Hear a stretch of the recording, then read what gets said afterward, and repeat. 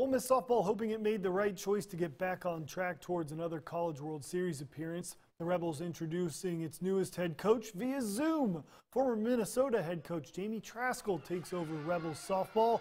Trachsel leading the Golden Gophers to the College World Series in 2019, saying she wasn't looking to leave Minnesota, but the Rebels presented the right opportunity.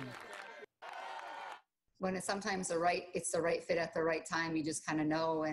And I'm always going to be drawn towards people and the level of commitment and how people are treated and the opportunity. And, you know, talking with Keith and the rest of the committee and going down there in the feel of it, like that's something that will always like attract me to a place and the opportunity, because I think that's who I am as a coach, and so our staff will be too, is very relationship based and very like kind of player development friendly. So this was a right feel. The expectation is high.